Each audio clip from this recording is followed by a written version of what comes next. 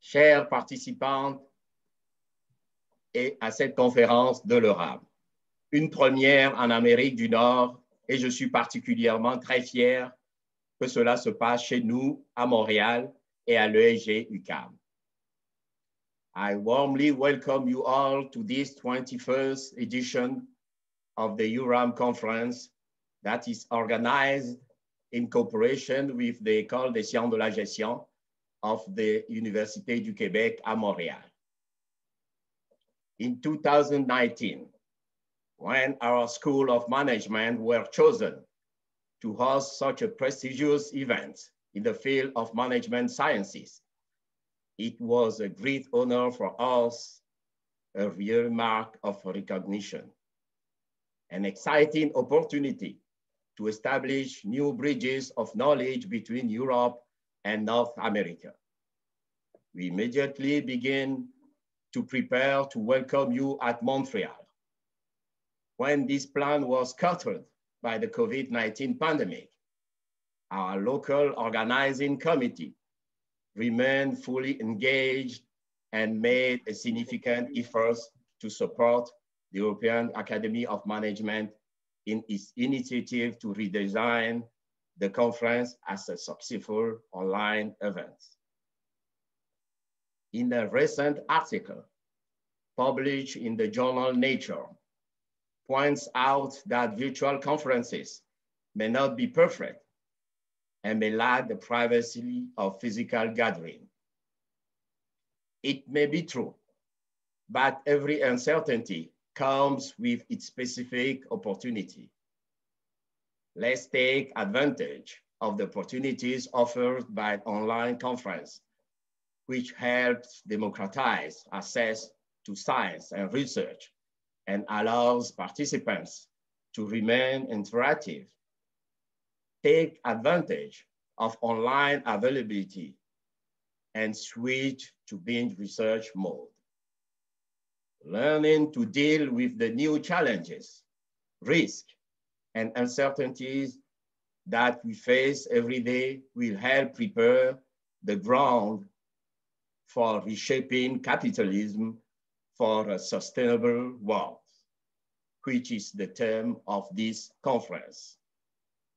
The theme of the conference invites scholars, but also practitioners to share their specific knowledge that stimulate sustainable economic growth while continuing to create new jobs and economic opportunities for all, serve society, protect the environment, strengthen the global response to climate change, and address new threats that may arise because of the COVID-19 pandemic. Needless to say, these ambitious long-term goals cannot and will not be achieved if we continue to work in silos and without paying attention to each other's views on each specific aspect that is responsible for the formation of these silos. Let's challenge the mental model known as confirmation bias, which is the tendency of individuals to cherry pick information that comfort their existing beliefs or ideas. First identified by the ancient Greeks in the history of the Peloponnesian War, this mental model was later explained by the influential French philosopher Henri Bergson, who wrote that the eye sees only what the man is prepared to comprehend, but also by the British philosopher who wrote that the human understanding, when he has once adopted an opinion, as has been a received opinion or as being agreeable to itself, draws all things else to support and agree with it. In other words, how can academics affiliated with various schools of thought, businesses, large and small, and governments work together for a better and more sustainable future. The path to this goal is not one size fits all, and no single entity or group of entities, whether researchers, corporations, or governments, possess the absolute truth, nor all of the knowledge either. This is why the theme of this conference invites all parties concerned to engage in a fair dialogue and to address openly and courageously the dichotomies between their views.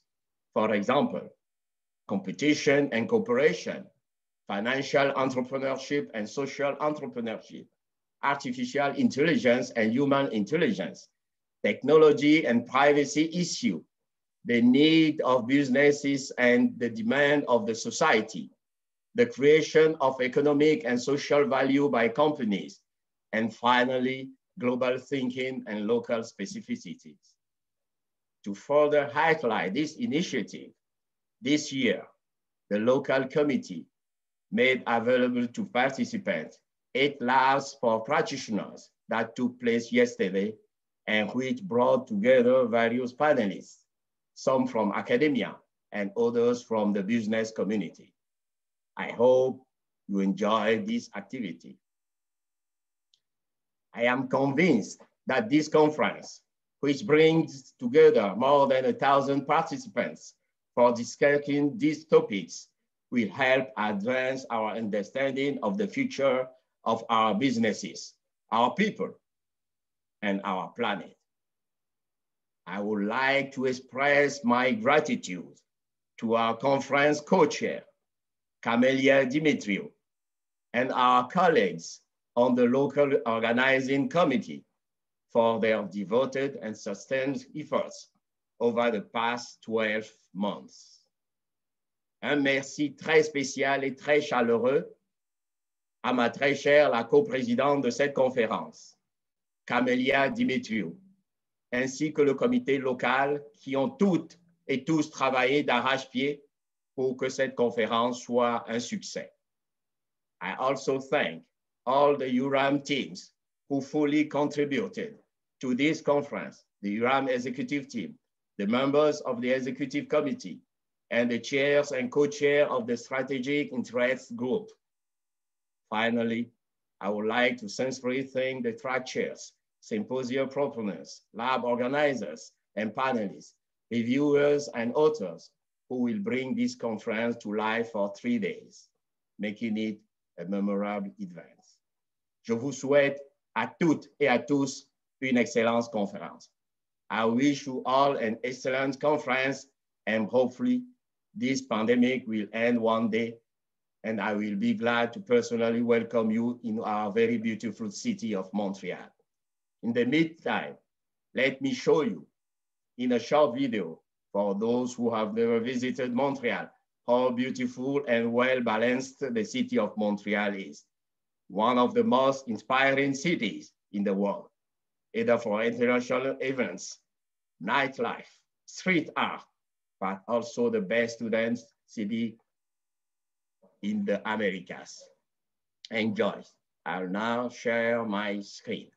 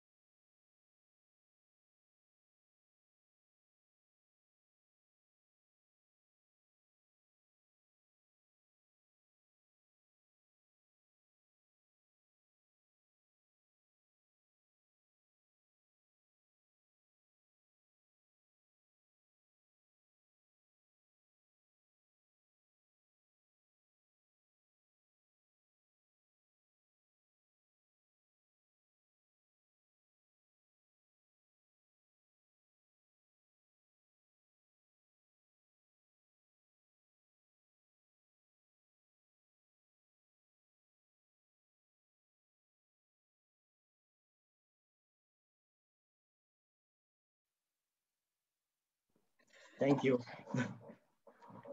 Thank you. Welcome to EURAM 2021. My name is Kathrin Moeslein, and I'm the current president of the European Academy of Management. And I'm really impressed by the energy I experience at this EURAM conference. Well, already on Monday at the doctoral colloquium, on Tuesday, we experienced it at the labs. This morning from the early morning coffee at 7 a.m. Central European summertime, and still heating up in the best sense. And thank you so much, Komlan. Merci beaucoup. You are not just a great local host, you also gave us a wonderful welcome to Montreal. And for sure, the thank you also extends to Camelia, to your whole team, to everyone who engaged in Montreal in welcoming us in such a nice way. We almost feel being there and truly enjoy the experience of dreaming to come to your university, the University of Quebec à Montreal. And for me, it's easy to imagine being at your school because I vividly remember the place.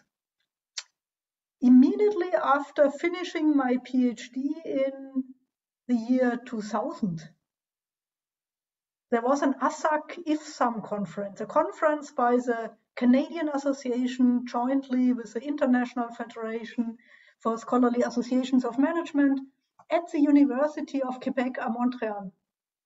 And this was a great experience. And I remember it as a game changer in my journey, in the journey of my life, because I decided to stay in academia at this conference.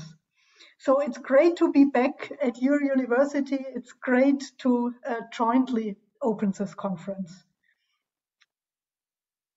The conference at that time was a multilingual conference with sessions not just in English, but French, Spanish, and I really liked it. It was a conference with many keynotes, and approaching the speakers after their talks also created links for a lifetime. It was in the year 2000. At a time, the European Academy of Management had not even come to life. But this conference at Montreal gave me all the energy to engage in important academic developments. And the great chance came just 1 year later, when in 2001, the foundation of the European Academy of Management happened. And in Barcelona, I experienced exactly that. I experienced it as an open invitation to contribute. An open invitation by the founding academics of the European Academy of Management. And that was for me really the start of a perfect academic journey. For those who were with EURAM for quite some time, remember Barcelona in 2001 with Jean Ricard, Stockholm In 2002 with Per Olof Berg, Milan, Italy. In 2003 with Donatella De Peru. 2004, St. Andrews in Scotland with Peter McKiernan. 2005 in Munich, Germany with Ralf Reichwald. And Huff, and for sure lots of beer. Oslo, Norway in 2006 with Johan Olaisen and Ken Friedman. Paris in France with Thomas Durand in 2007. And you can imagine I could go on and on. Now EURAM is in its 21st year, still extending an open invitation to everyone who wants to contribute, who wants to get more deeply involved, who wants to join our journey and get deeply involved in co-creating our community. There are many directions for EURAM to grow, to evolve, to develop over time. And there are many ways for all of us to get more deeply involved and work together beyond the boundaries of our schools, of our universities, of our countries. So aiming for a sustainable world, the theme of this conference, dealing with the consequences of a global pandemic, focusing even stronger on supporting the next generation of management researchers, working on current and future research outlets and publication platforms, to professionalize or change the rules of the game of our disciplines, reaching out to a broader set of stakeholder groups, working together on crafting joint European research projects, or reaching out to fields beyond management research. Throughout this conference, we all will meet about 1,200 delegates from 60 countries, participating in 14 symposia and presenting, discussing, and reflecting research from close to 800 papers. You know all that, and you will find all this information on the platform. Let me therefore focus in my short introduction just on 3 major points that really matter to me. Let's call it 3 learnings from the first 20 years of EURAM. First, academia is a collaborative game. It's a team sport, even if it sometimes looks like an individual competitive hunt for positions, for careers, for paper slots or grant money. Yes, in our individual small worlds, it might look highly competitive. But I want to stress the point, if we want to see it as competitive, we will see it as competitive. I do not recommend so. My learning from 21 years after finishing my PhD is it's a collaborative game. Academia is only as good as our joint contributions are. And for me, this year's conference platform is a wonderful metaphor for academia as a whole. You might have seen that there is a gaming element on the platform. This is a competition. You can collect points, you can fight, you can win, and in the end, you can be the king of the platform. Isn't that fun? And I thank our Vice President Conferences, Aitor, for making this happen and giving us this experience. It shows us that this tiny competitive mechanism is just a way to keep us all engaged in this wonderful community. You would never take the competition for the conference, you would never take the mechanism for the world. Let us not take the competitive elements in academia and in our discipline as academia. Academia is a community effort. Challenges, competitions, and the like are just part of it. If we not do let them dominate our world, they won't. Academia is a collaborative game. Second, by entering academia, you start making a difference to the game. Be a game changer. This week, I spent already quite some time with doctoral students, with newcomers, with first-timers. Last year, the pandemic made us all being first-timers in a virtual event. Now we are all first-timers in virtual Montreal. And after the pandemic, I guess we will all be first-timers in the new normal. Let's take it as a call to get involved and to try to make a difference. Let's create ideas, what we can learn from our first-timer experience. Let's create the future of EURAM with a fresh mindset. It is wonderful to be a first-timer. This is when we learn most. Unfortunately, being with EURAM for so many years, 21 in my case, makes us forget how wonderful it is, this learning experience, and therefore meet with the first-timers to start asking the right questions and no longer accept everything in our field as a given. And third point, let's start here and now. Let's work on the here and now. Let us make this conference a great collaborative experience. If each and every one of us plans to make one additional unplanned contribution to the conference, something that makes this conference experience even better, even if it's just for one person, connecting with a new face, bridging contacts around topics, whatever comes to your mind. Just lean back and think about how you can make your contribution to make this conference even better. This would be about 1,200 collective improvement efforts, 1,200 positive contributions, 1,200 steps towards working together as a community even stronger, even better than before. Let us be inspirational for each other. Let us make EURAM the place to be for talent development, for idea creation, for having impact, you name it. Let us start here and now.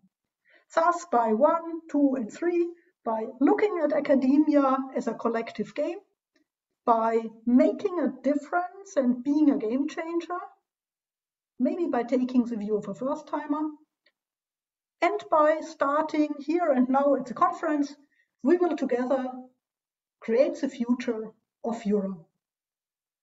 Welcome to EURAM 2021. After this short introduction, I would like to ask today's keynote speaker, Yoshua Bengio, on stage, because it's now my great pleasure and honor to announce our opening keynote speaker. Welcome, Yoshua Bengio. This keynote will open our horizon, it will bridge beyond our comfort zone, it reaches far outside management research, and by doing so, it can already help us all to feel like first-timers. Yoshua Bengio, the rock star of artificial intelligence research, welcome on stage. Well, for sure, Yoshua Bengio doesn't need an introduction. Well, introducing you thus feels a bit paradoxical. But it shows how happy and proud we are to have you with us today at the EURAM opening event. Born in Paris, at home in Montreal, a faculty member of the University in Montreal since, I think, 1993, head of Mila, the Montreal Institute for Learning Algorithms, the dream place for everyone in AI, as I know from all my colleagues in computer science. Well, and in 2018, Professor Bengio received the Turing Award, the Nobel Prize in Computing, together with Geoffrey, Hinton, and Yann, LeCun. He's an officer of the Order of Canada, a fellow of the Royal Society of Canada, a fellow of the Royal Society. And Joshua, you know I could go on and on and on for hours, but I will immediately stop. The floor is yours. We are looking forward to your keynote. All right. Thank you for the kind words. Let me try to share my screen.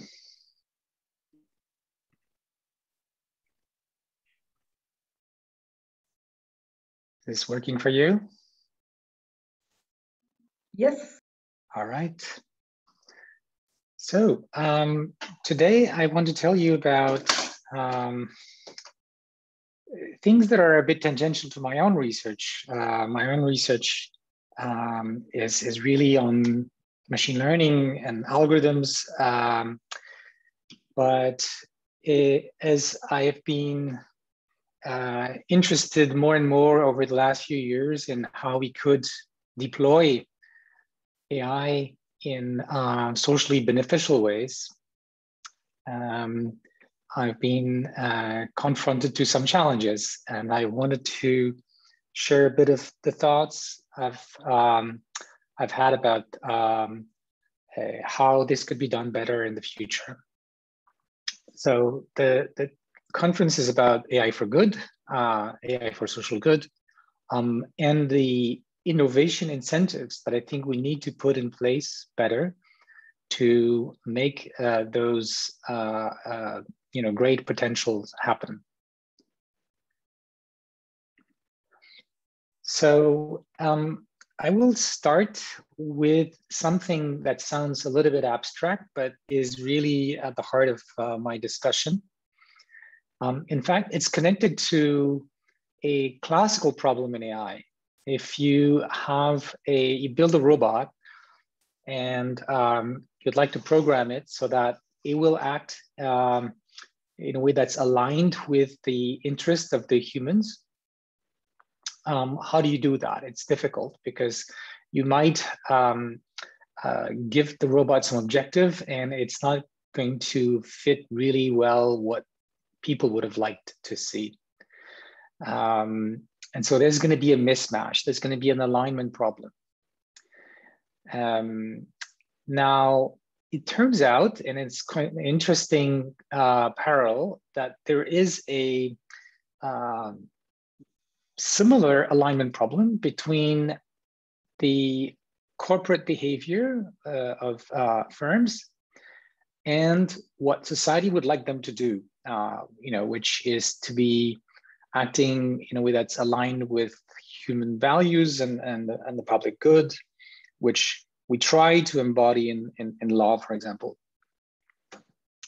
and regulations. And somehow we succeed only partially in this.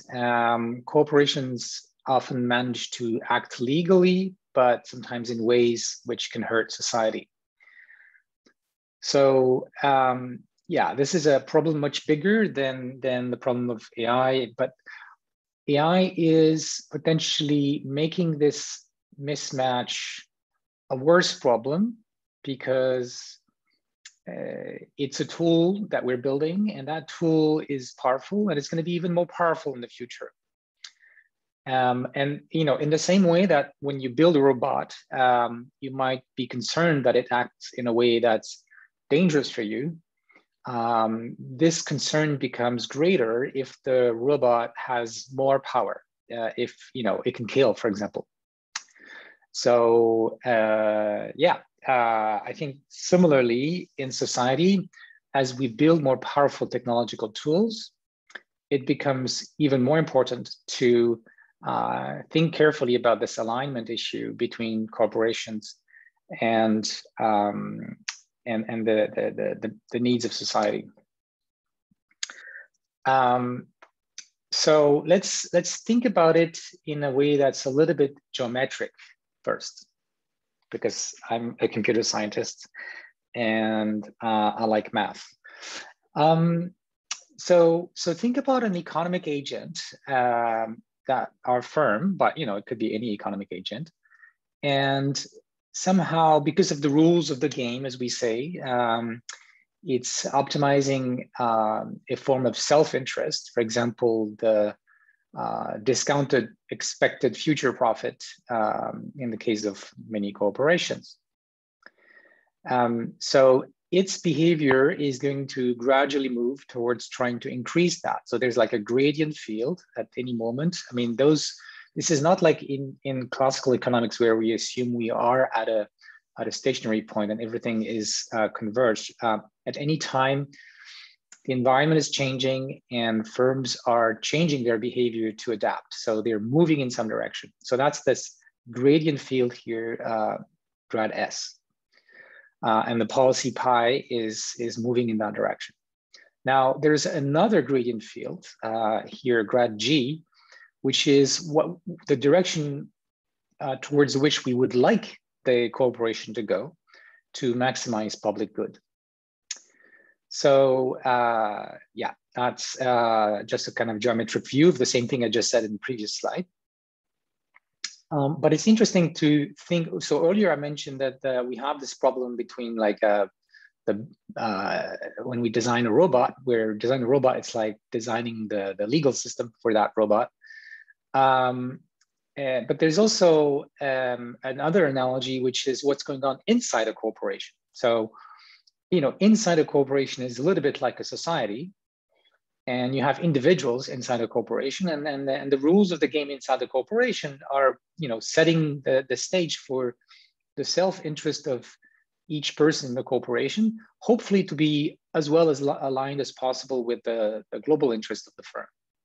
But it doesn't always work, right? So in management, I guess people are also thinking a lot about that aspect. But it's all of these three problems are related to each other, obviously.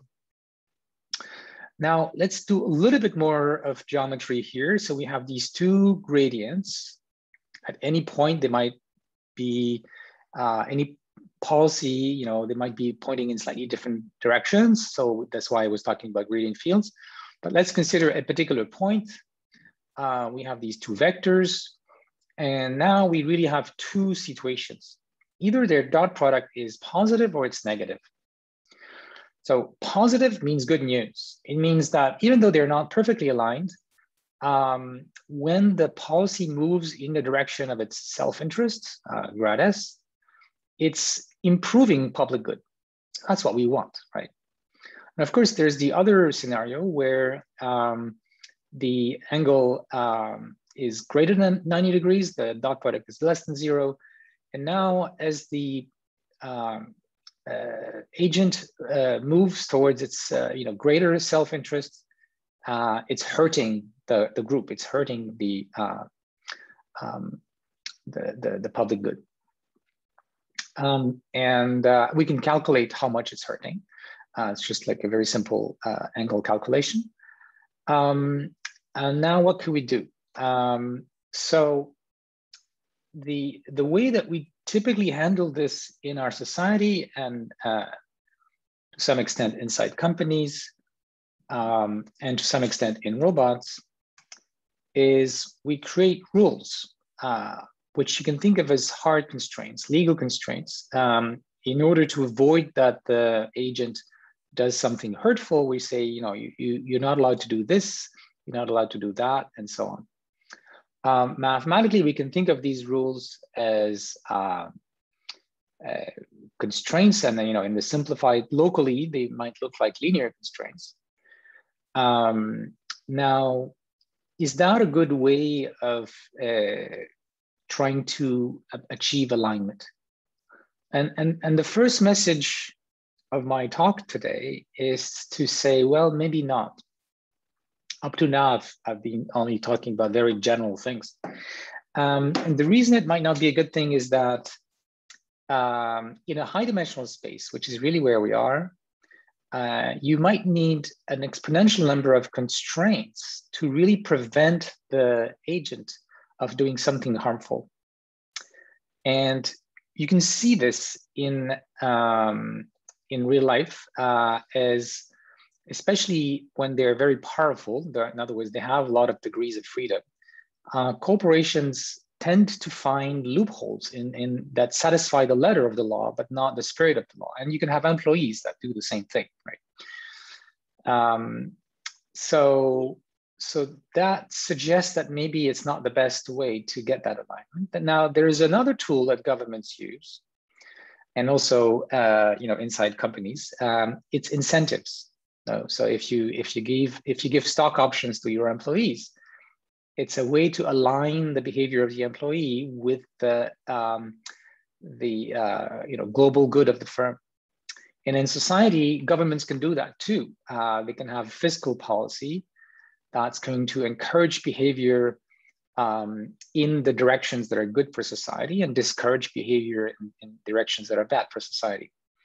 And it doesn't really matter if the incentives are like giving money or taking money away, like grants or taxes, penalties.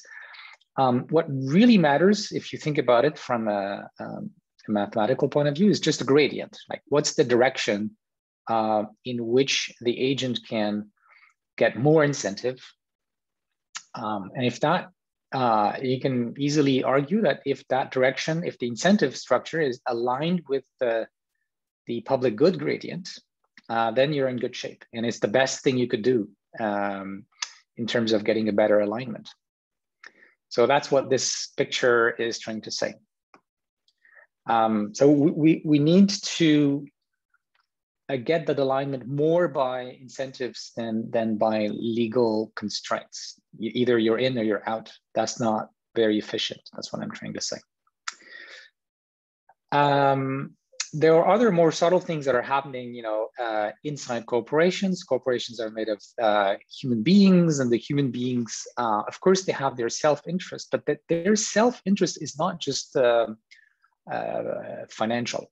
They may want to feel good about their work. They want to maybe not act in an immoral way, and that's something, of course, that in managing an organization, you can play to your advantage, so that overall the corporation is acting better. But I'm afraid that as corporations become larger, and especially when they're public, in other words, their objective really boils down to maximizing profit, and the people who are taking decisions are essentially following the will of the investors. And the investors are not involved in the day-to-day running of the firm. They are, in a way, anonymous, stock market, and they don't realize necessarily that by choosing to invest in a company that's most profitable, they are ignoring the behavior of the company that may hurt them or hurt society. So this is a problem, and it's not easy how to fix this, but I think it's worth thinking about. So, for example, if instead of the behavior of the company being totally driven by the pressure to maximize profit that comes from investors, if a lot of the decisions were taken not just by the executive team, but in a more democratic way inside the corporation, that would clearly yield a better alignment with society's values and good, simply because individuals, as I said, tend to be better aligned with society. So, I mean, not necessarily, of course.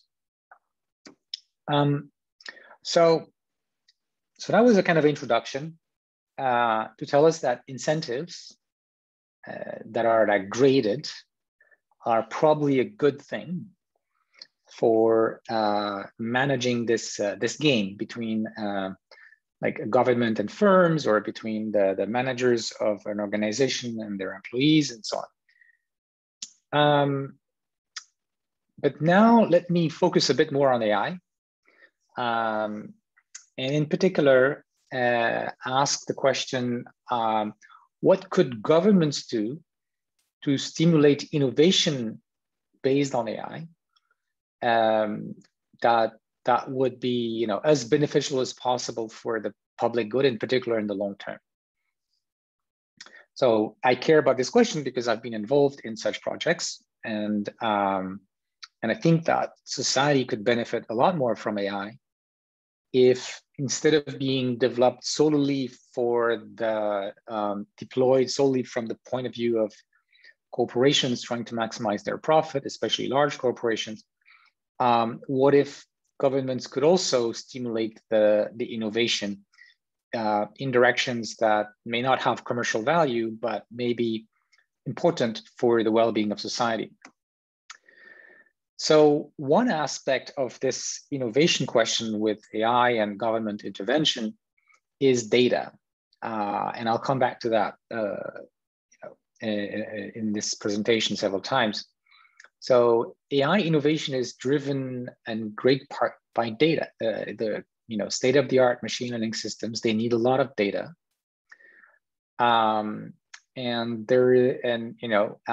If each corporation generates their own data, but hides it from the others, in a sense, globally, we are missing an opportunity.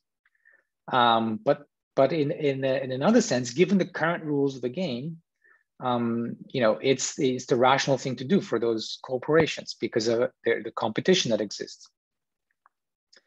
And to make a contrast with that scenario, consider what's going on in academia when it's working well, which is typically the case, where academics are doing research and they're sharing their data, they're sharing their discoveries, and science can progress in a way exponentially faster because of that sharing, right? We build on each other's work.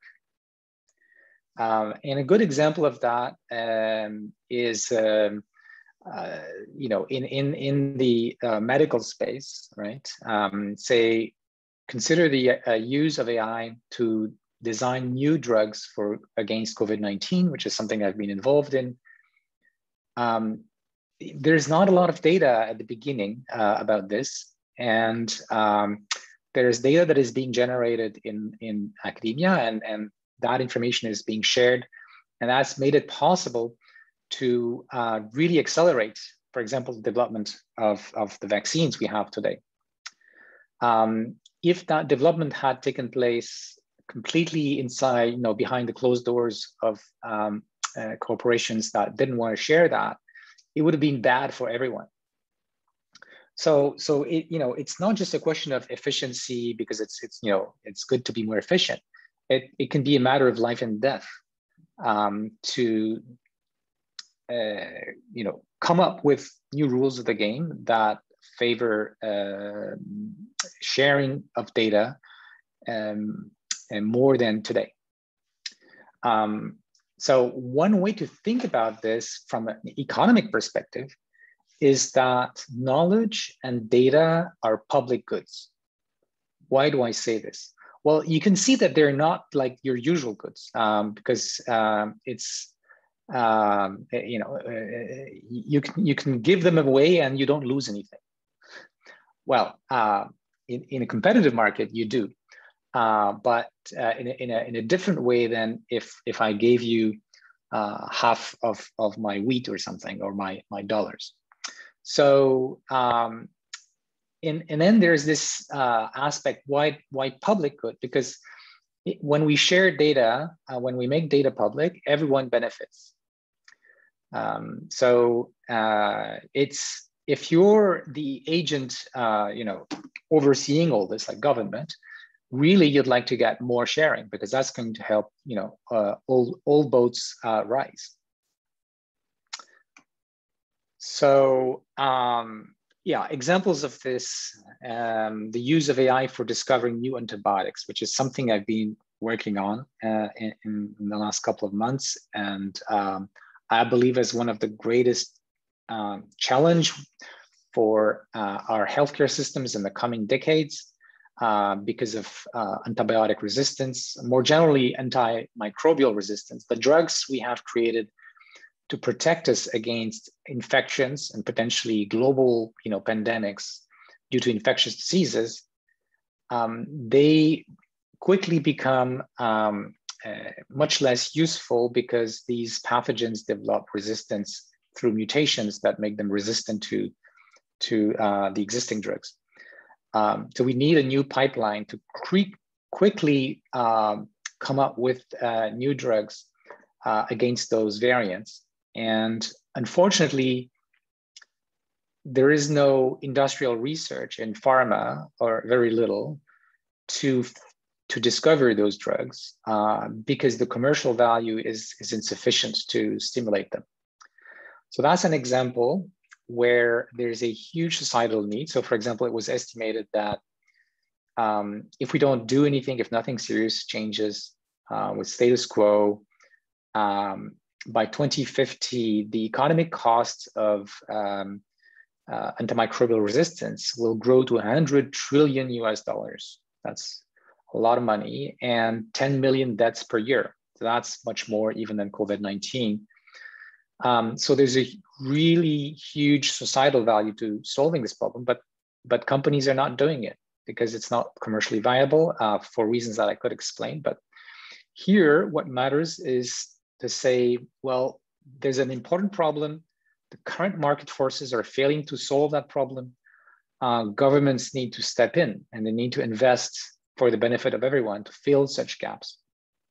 And you have such gaps in other areas like discovering new carbon capture materials. This is going to become profitable only to the extent that governments are going to change the rules of the game by some form of carbon pricing, for example.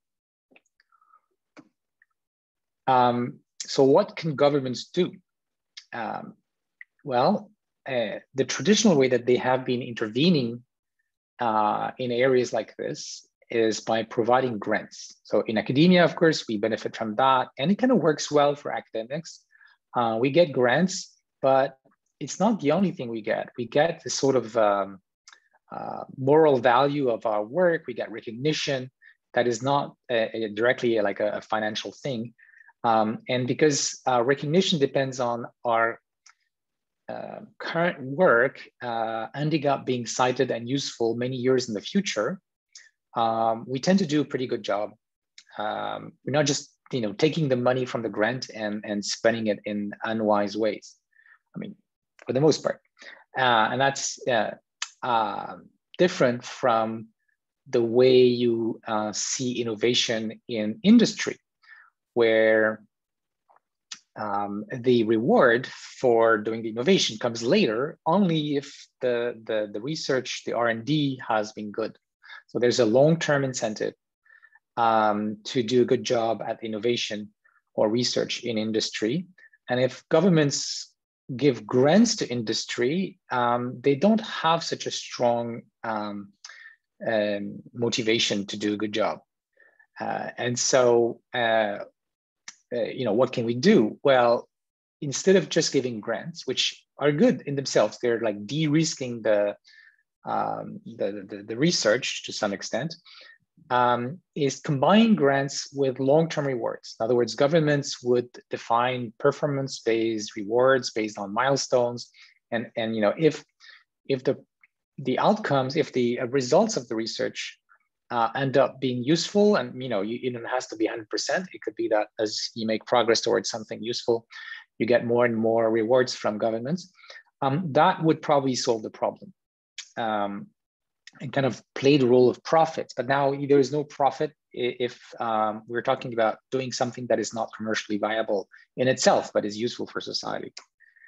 So that another important message of my presentation today is that for public good innovation, governments should contribute not just to costs of the research, but also some outcome-driven downstream rewards. And so these outcome-driven downstream rewards, it's not a new idea at all. There's already different formulas that exist in government procurement for things like social impact bonds. So we don't need to reinvent the wheel, but it's something that needs to be more clearly as part of the innovation procurement, innovation incentive that governments put together, and especially in high-tech areas like AI. Now, there is a slight challenge here. If governments are going to give not just reimbursement for costs or parts of the costs of doing the research, but also some later rewards, how do they set those rewards? Should they set the rewards based on the societal value? So I mentioned if we fix the problem of antibiotics resistance, this is going to be worth 100 trillion US dollars to the whole planet, the whole of all the countries together. Should we give that money to a company that finds a solution to this problem? I don't think so. I think that would be a waste of public money. if you think a little bit about it, it's very likely that many companies would be willing to do that R&D for much less.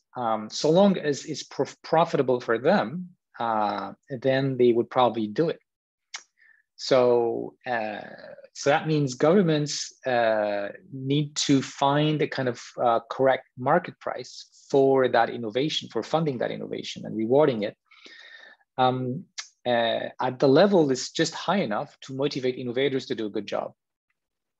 And there is no general formula. It's going to be difficult to come up with a general formula for answering the question of, what's the right amount of rewards, because each field is going to be very different in that respect. So one kind of class of solutions, which economists know a lot about, I think, which makes sense here, so long as you have multiple corporations that can compete for doing the job, is a kind of auction-driven pricing. So governments could propose different forms of contracts, for example, different amounts for the payments of rewards, and different proportion of the research costs being funded by government versus the company. And then the firms could bid on these different possibilities. For example, they could say, I'm willing to do it and pay for 20% of the cost of the research because I'm expecting those rewards to be good enough for me later. And then we can, play the usual auction games, like the best bid wins, but we make them pay or receive according to the bid of the second best bidder. Okay, so now let's go back to this issue of knowledge sharing and data sharing. To understand how significant that is, I'd like to suggest an analogy. I'd like to suggest that knowledge is growing in a way that's like how capital grows because of compound interest. In other words, it grows exponentially fast. I mean, the exponent might be small for 1 year at a time, but it grows exponentially fast. And if you look at the progress of science, that's how it feels too. So it would be really great to be able to achieve that exponential rate and a rate as high as possible for innovation going on in corporations. To be as efficient as the development of science in academia. Now, as I said, it's not clear how to do that. And I'm going to take the example of drug discovery again. The costs of collecting the data that's needed to discover a new drug, and especially if you're going to be using AI in the process, is quite high. Collecting that data requires expensive equipment, people that are highly paid, and so if companies were to give away their data, simply make them public, it would be like they're spending money that goes to the public good. And that means their competitors can take advantage of it without having to pay for that. And so now their competitors have an advantage over them. And if governments, what makes things even more complicated is that if governments were to impose some form of by legal constraints, say their companies have to share the data they're generating in some drug discovery context, for example, in a way, it would work if that was the only country in the world, because then all the companies would be under the same, no one would be really disadvantaged or advantaged by this, because everyone would have to share their data. Unfortunately, we are in an international situation where different countries might, act differently. And so if a country were to impose this on their companies in that country, then these companies would be at a disadvantage against companies in another country. So it's it's a tough problem, and I don't yet have a completely satisfactory answer to this. But there is an area, which is the area I started with, where I think this can work. So let's go back to the motivation of governments funding innovation in areas where companies would otherwise not go. So like my antimicrobial resistance R&D with AI.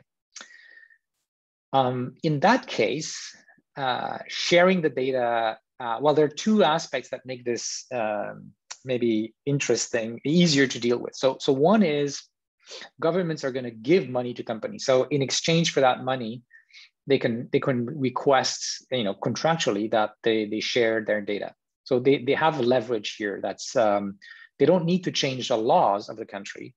They can just do it through contracts, which is much simpler and can be done piecemeal and so on.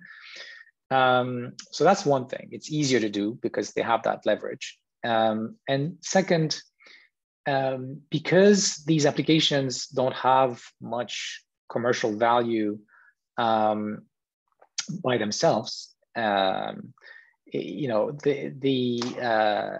the point of view of the company, it might not be, such difficult, as difficult to accept doing it. For example, let's say they have test assay results for antibiotics.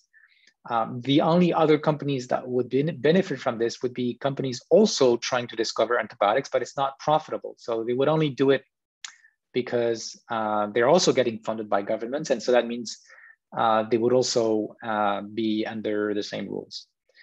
Okay, and then finally, another aspect of the international situation is that governments might be collaborating across the planet to share the cost of that innovation, and thus reducing the cost of doing it, by the same proportion as how many countries are chipping in.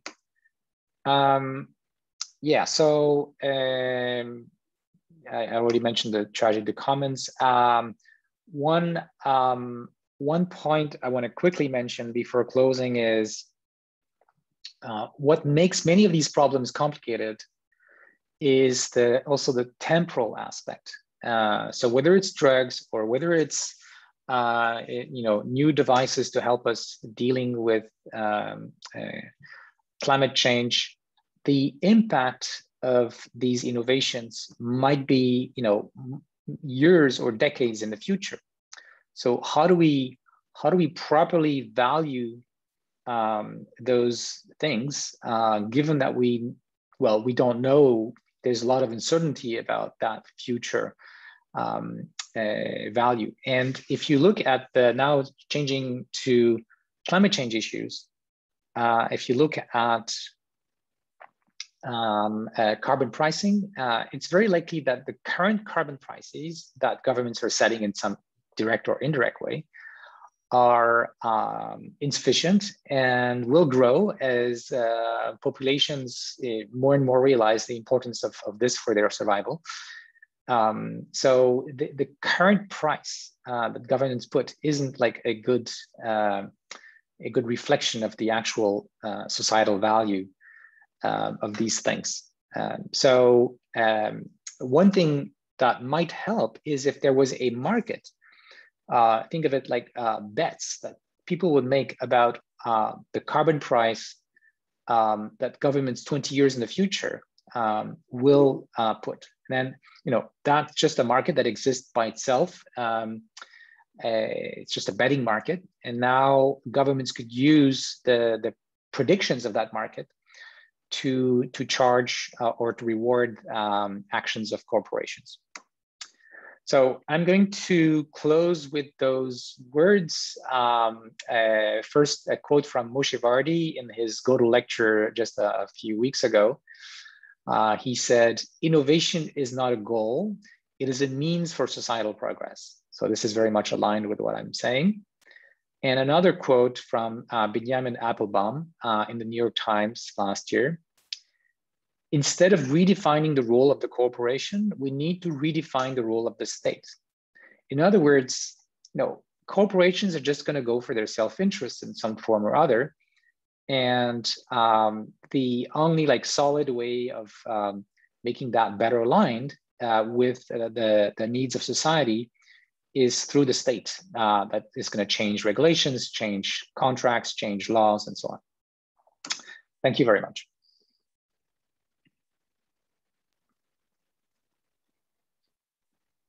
Thank you very, very much, Yoshua Bengio.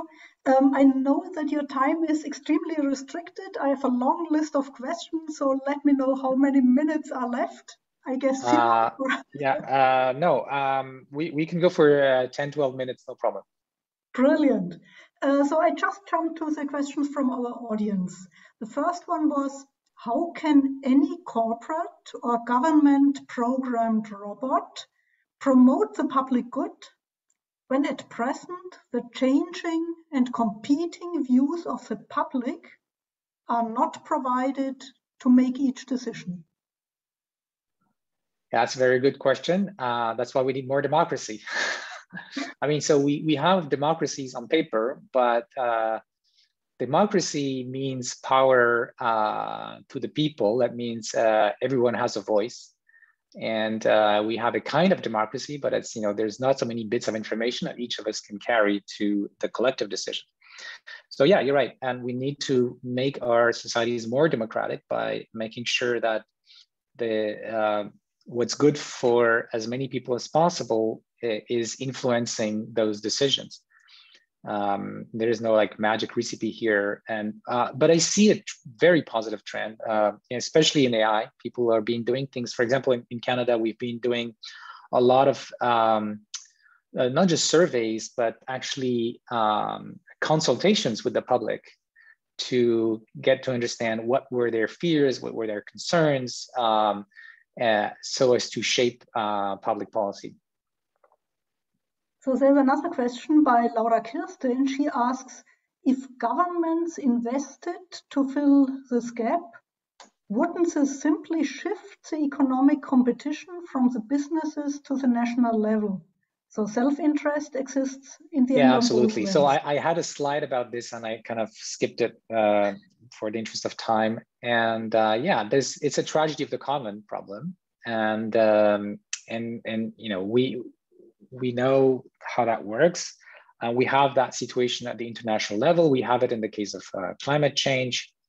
Countries are dragging their feet, hoping that others will do it, and so on. It seems like it's intractable, but I think there are solutions. So again, if you go back to game theory to try to think about the problem,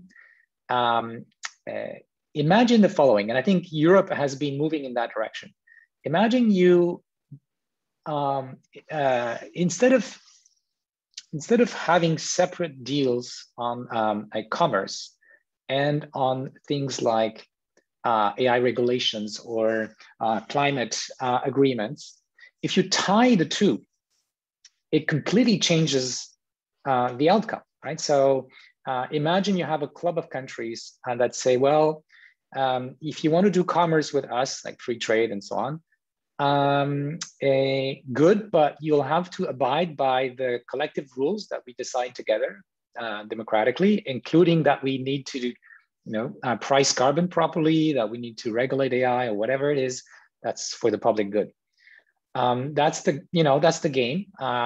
It's like you want to be a citizen of that group, you have to abide by the rules, but you also have a voice. Now, if you consider a country outside of that group, now it's not just, it becomes more subtle.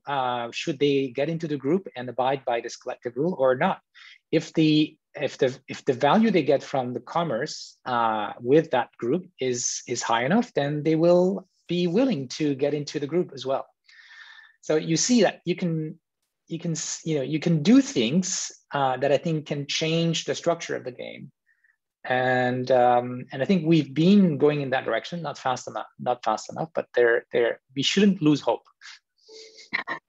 Definitely not. I have more questions on my list. Just at this point in time, I would like to invite Niels Norderhaven and Komlan, both are already on backstage, to join us on stage, because this gives us more flexibility. And whenever you have to jump, you let us know. And we will continue the discussion about your talk for the rest of the session then. Great. So another question by Stephen Howard is, does this mean government would pre-purchase X number of doses at a predetermined price that the Rx company would find attractive? Yeah, that's one way to think about it. R&D can reversely lead to, and you already have the answer. Okay. Yeah, I understand the question, and that's one way. That's a very simple solution to this problem. But you could have softer versions. For example, normally when you develop a drug, you have a number of milestones, and then there's risk all along the way. So maybe you find a good candidate in terms of cellular assays, but then later in clinical phase one, clinical trials phase one, it's discarded for some reason. And then even if you go through phase one, maybe it's going to be discarded in phase two and so on. So you can give rewards at each step of the way to reduce the risks. In other words, the better you work, your innovation, even if it's not the final thing, you want to get some rewards. So that also reduces the uncertainty, because if you only give a reward at the end, the variance on the reward is going to be much higher. And so that's going to make the game less interesting for corporations, because they also want to reduce risk, not just maximize expected reward. Thank you. Welcome, Niels, also on stage. I just go on with the next question that I received to make the best use of time. So the question is about,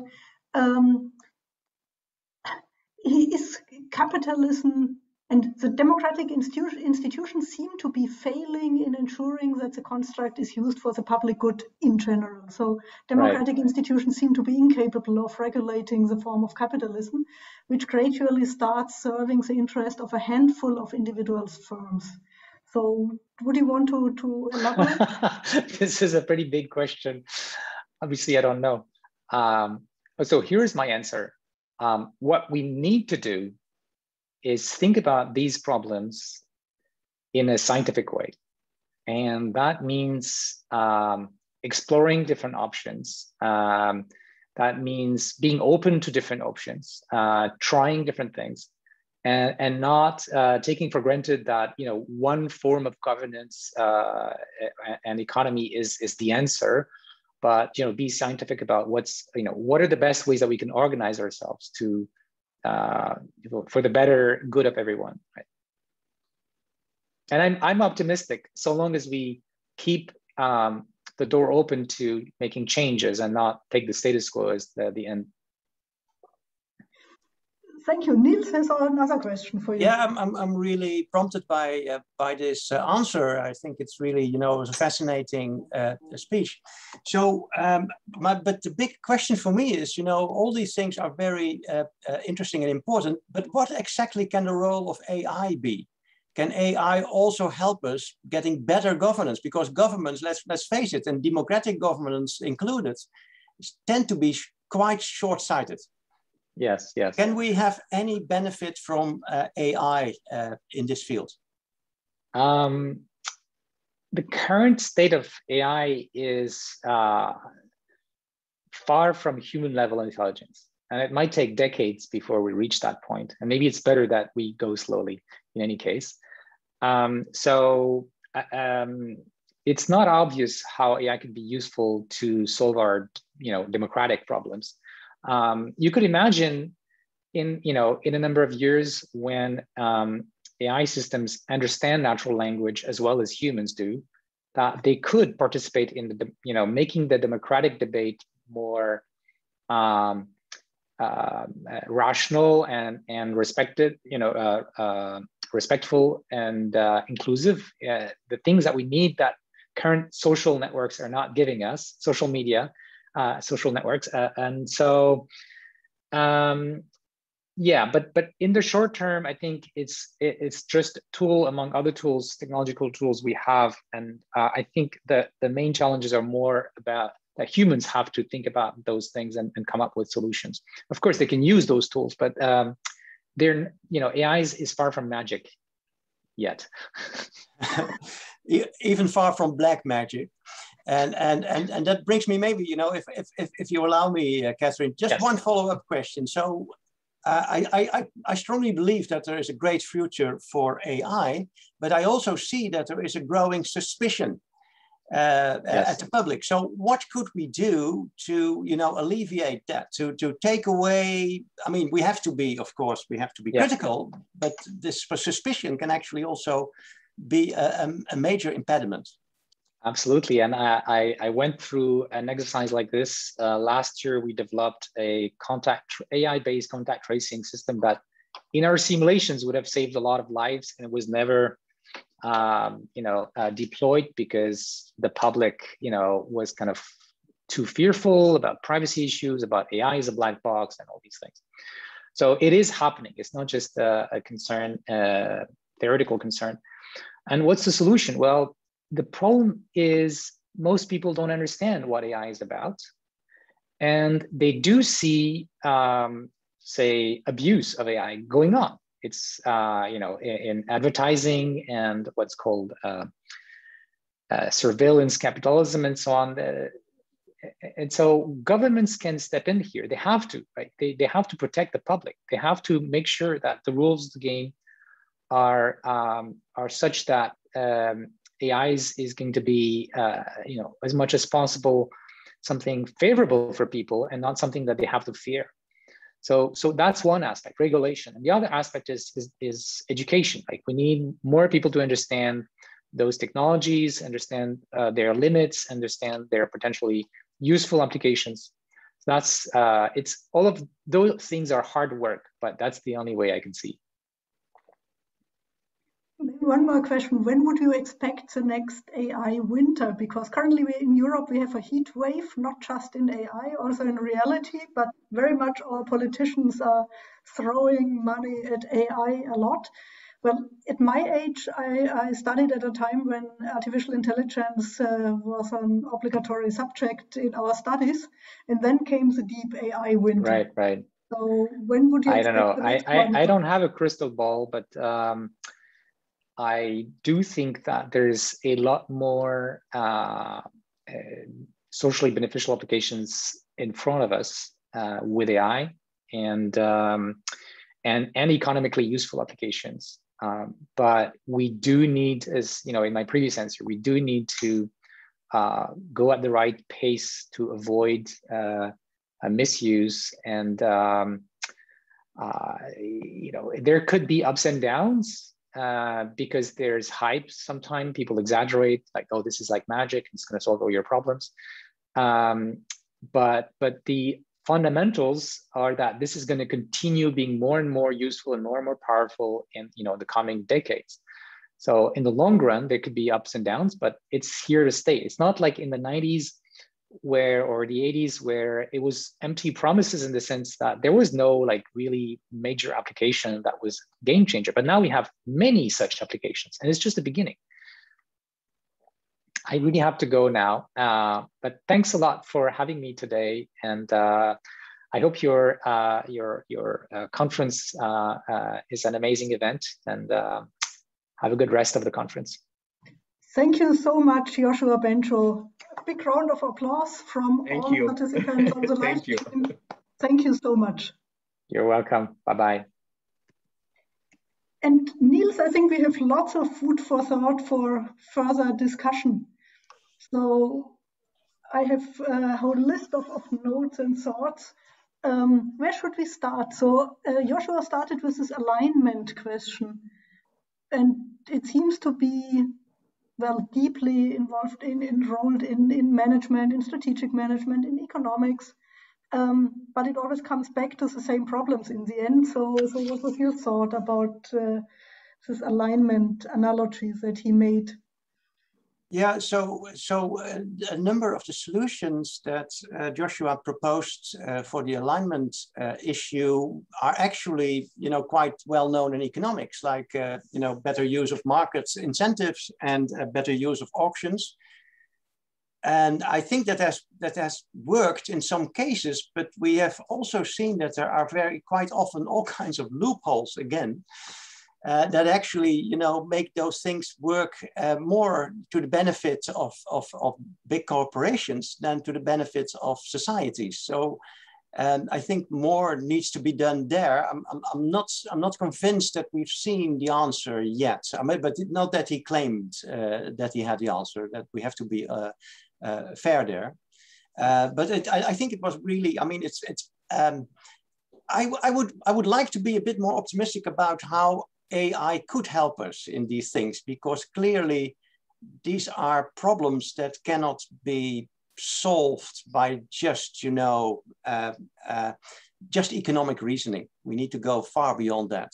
And I was hoping that actually we could help, with the help of AI, we could draw together a much broader knowledge base to solve these things. And so, yeah, that's some thoughts from my side. It's not really a question, but some observations. Well, a real challenge that I see in the end is AI works on data. And as Yoshua said, lots of data. But the data we currently have are highly biased. So whatever data we have, it might be medical data from certain regions of the world, or management data from white male leadership groups, or production data from the past. So it reminds me a lot of what, again, I learned throughout my studies about management information systems of the 70s, where there was this huge investment in management information systems with the idea it would help us decide in the future. But after the hype, there was a winter, because people noticed it's all based on data of the past, and how can we create the future with data from the past? So I'm really, really going back and forth between optimism and pessimism, whether we are beyond that, because machine learning, deep learning really acts creatively on data, or we run into deep trouble due to the biases we see in the data that we currently have. Yeah, I think it's a dilemma. We cannot wait until we have perfect data. So we'll have to make, I mean, we always do in research. Yeah? I've never seen the perfect data set in my experience. So you always, you know, make the best of imperfect data for your research. And probably, you know, we need to do this. Well, absolutely, we need to do the same for solving societal problems. But it does, of course, makes it necessary to be cautious, because you can really make mistakes based on biased data. That is absolutely true. The problem is we don't even know to what extent data are biased very often. We may suspect that they are biased, but we don't know, and we also don't know how serious the problem is. And we might notice then from the decisions that an AI might take based on the data, but then it's a little late. So, well, in an optimistic view, we could say it's a real call for next generation of management research dealing with AI and managing the future of AI. Because well, in my view, it's already happening. What I see now in dissertation research, there is a huge, uptake of the AI issues, so both in terms of using machine learning to solve a particular research question, but also in what will AI mean for businesses. So both topics, I think, are very hot at this moment, and of course there are still a lot of unknowns. But I expect that this will continue for a while, and will bring new insights. I'm quite sure of that. And I find it quite interesting that whenever I talk with people from the field of computer science, they usually start by being very hesitant about the term artificial intelligence, because they often want to be much more down to the earth and not really appreciate this artificial intelligence hype. On the other hand side, I see it as a wonderful umbrella term that allows us to do much more interdisciplinary research, because suddenly the problems that emerge need the views of different disciplines. And So I also experienced the talk by Yoshua Bengio as like an invitation to join in, to argue from economics, from management research, in order to further develop the ideas that he presented. Well, if I may also, build on that.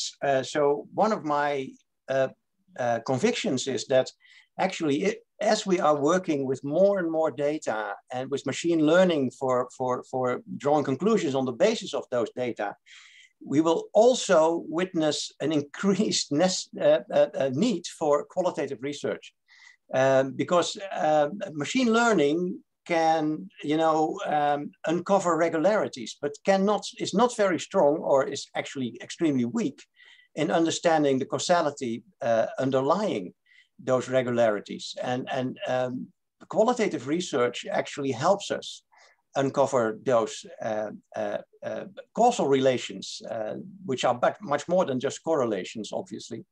And so I really think that there might be a kind of a new renaissance of qualitative research to help us understand the outcomes of machine learning.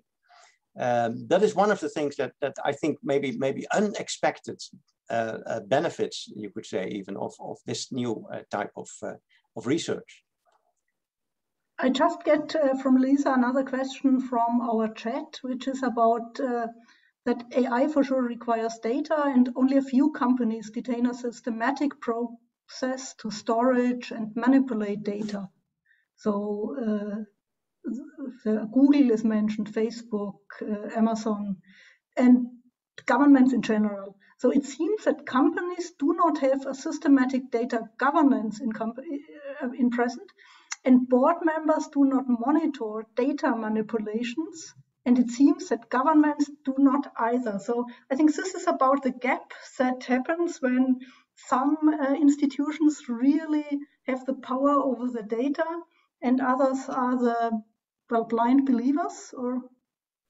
Well, I think there's a gap between what companies say they have and can do with data and the reality. I did a project with a PhD student a couple of years ago, and we talked with big chemical companies in the Netherlands, and it was about condition-based maintenance. How if you continuously measure the condition of a particular asset, a piece of equipment, then you know exactly at what moment you need to perform maintenance. And they said, yeah, well, you make the models, we have all the data. And if when we digged a bit deeper, it appeared that they didn't have the data, or they had them in such a form that they were not usable, or so there's a big gap between what companies think they have or say they have, and what in terms of data and what they really have. Apart from, of course, the forerunners, so that you already mentioned. These are companies that are, basically based and built on data. But the average grind-of-the-mill company, I think, is not yet at that level. And I'm also often asking myself whether there are different approaches. One where we assume that AI will take over decision tasks and management tasks, and other approaches where AI would take away the tasks we spoil our time with in order to give us time for decision making and management tasks. And of the latter, I see a lot happening in healthcare, with medical data, where for sure we all know we don't have enough doctors and we cannot enlarge the number of doctors easily, but we could reduce the time load they currently have on workload they currently have with going through data, where AI can be a simple tool to reduce this workload and free them up for the really important decision-making, reflection, and further developing the field. That is a possibility, but I think we're at this moment still far removed from making that into practice. I saw a study not very long ago where AI, there was experiments with AI in interpreting radiology pictures. And you would say, okay, that is a field that really lends itself to it, but it didn't really work very well. And that is because, and in another speech, Joshua talks about, say, the explicit knowledge we have and the implicit knowledge. And it appears that the implicit knowledge was in no way actually, so the machine learning process did not build upon the implicit knowledge, and therefore could not really reach a level of interpretation of these radiology photographs that you know was really helpful for the practitioner. But give it another 10, 20 years, maybe then it will help and take over the routine work. Well, in step by step, it will take over some routine work. So in HR, where organizations have these large numbers of applications and at least the sorting and first screening happens through AI. So it's very down to earth and it's far away from the big visions linked to the hype. That's correct, Kathrin. But there, yeah, you mentioned exactly one of the things where there's a lot of, suspicion and unrest, and what kind of biases may come in the application process in that way. And I understand that. On the other hand, the biases are already there, of course. We have human biases, and we may have artificial intelligence biases. Both of them are not good, obviously. But it's not a priori clear that one is worse than the other. We'll have to find out. And they won't simply go away because AI arrives. So no. The biases are there to stay and grow, I guess. One aspect from Joshua's talk in the end was for sure really inspiring me when he was basically calling for an exponential growth in innovation. Which would be wonderful for an innovation researcher. But as he also asked for open science, I was wondering, hey, there was a time when national governments started the patent regimes in order to drive the speed of innovation. And currently we discuss a lot whether we should restrict the patent scheme in order to drive the speed of innovation. Yeah. And so also this link between open science and innovation is an interesting one. And I'm not sure what your views are. So I'm very much in favor of open science. I would also be for a much more open publication system. And as an open innovation researcher, open is a positive term for me. But where do you see things going? I personally think that science already is quite open. So of course there might be restrictions in the terms that you need a subscription to a particular journal, but you know that can be an impediment.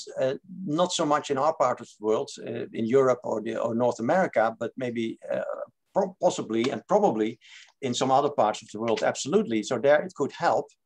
But the patent system is a thing in itself. You might think that there are disadvantages of the patent system that we didn't realize maybe 20 years ago. The whole problem with the patent trolls, companies that are just built, to somehow profit from patents without doing any research. Obviously, that was never the intention of the whole patent system, and now we're stuck with it. So this is something that might need to be recalibrated. The COVID pandemic also has, given new fuel to that discussion, I think. So how responsible is it to sit on your patents when you have a limited production capacity while we have a worldwide pandemic? So these types of questions, of course, will return. But I think, the point is that knowledge, maybe innovation maybe too, but knowledge at least almost inevitably grows exponentially. And then the big question for me is, how can we also make sure that it spreads, that people know, that there's not a kind of a division between the people who know a lot and more and those who do not. Thank you, Niels. I think our time is over and we got lots of food for thought. And your final question, I think, ends this session nicely because it gives us even more food for thought. I deeply enjoyed the conversation with you. I deeply enjoyed the inspirations by Yoshua Bengio's talk. And I think we don't fear that AI will take over, but AI will make management research even more important and give us lots of work and questions and challenges for the future. So thank you, Niels, for joining this discussion. And to all our participants out there, enjoy your next sessions and take all the inspiration and food for thought with you. Thank you. Thank you. Thank you, Kathrin.